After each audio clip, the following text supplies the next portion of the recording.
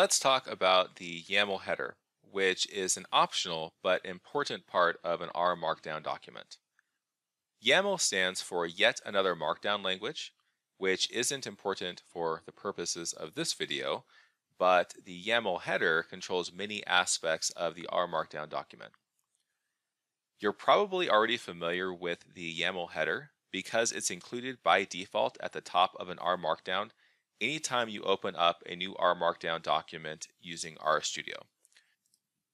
The YAML header at the top of the R Markdown document is going to be distinguished by two sets of three dashes with various information between them. If I hop over to an R Markdown document, I can see the YAML header here. You can see there are various options that I've specified using the YAML header. Let's talk about some of the most common ones. Some of the most basic YAML header options include the title option. The title option indicates the title of the document, which when knitted is going to display the title of the document in a font larger than the section headings or the main text of the document. You can also provide author information using the author option. Naturally, this is designed to indicate the author of the document, which is going to be displayed just below the title when the document is knitted. You can also provide a date to associate with the document. If you include text like this, that's going to indicate a static date. Each time you knit the document, you're going to get the exact same value. However, there are ways of specifying a dynamic date. So if we include this information right here, it's going to ask R to look up the current system time and then format it in the format year, month, and day. What this does is each time I knit the document in R, it's automatically going to access the current date in R on your computer, and it's going to format the date in this format right here. So if I compile this document tomorrow, it's going to give me a different day than if I compiled it today. It's going to change by 1 day. Another important option specified in the YAML header is the output option, which indicates the output type that is produced when knitting the document. There are many output types available, and you can decide what output you want to use for a specific document.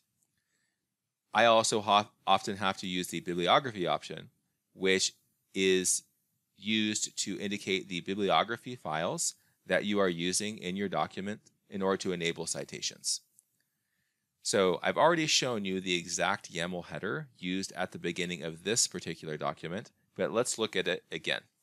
So you can see I've actually put my name in the title option. There was no reason to do that except that I thought it looked better when I knitted the document, and so that's what I've done here. As previously mentioned, I have specified the date option in such a way that when I knit this document, it's going to dynamically update the date and produce the day in the year, month, day format. You can see that I have two different output types that I can have enabled in my document. So I'm primarily using the notebook style output, which is an HTML document that also allows you to download the code used to produce the document, which is very nice for collaboration. And I have enabled the number section options. And the reason I did that is because I have cross-references in my document, and in order to have cross-references, I need to have sections. And so if we scroll down here, we can see that my different sections do have numbers. I have two different bibliography files that I'm using in this document for various reasons, and I have them listed here. And so I can cite references in either one of those two bibliography files. As we conclude this video, I want to point out that it's really easy to make mistakes in your YAML header that are going to cause problems when you try to knit your document.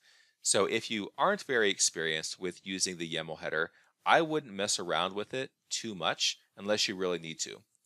When you do start needing to mess around with the YAML header, I would encourage you to read more about how to use the YAML header in the bookdown documentation, which can be accessed here.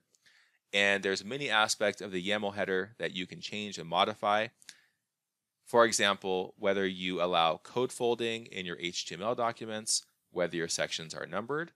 You can create customized code blocks that have different font styles, font colors, font backgrounds. You can add a table of contents to your document. You can apply a consistent theme to your document that's different than the generic theme that's automatically used by default.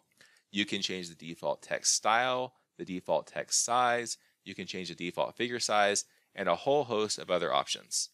To get a basic idea of the kinds of arguments or options that you can change through the YAML header, one thing you can do is to look at the documentation for your output format.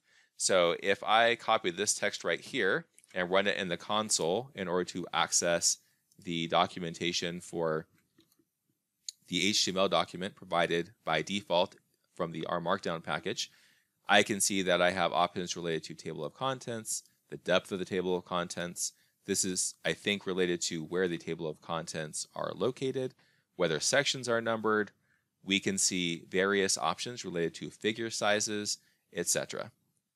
And if you need more help with knowing how to modify or update the YAML header, I would encourage a basic web search because there is a wealth of resources available for you.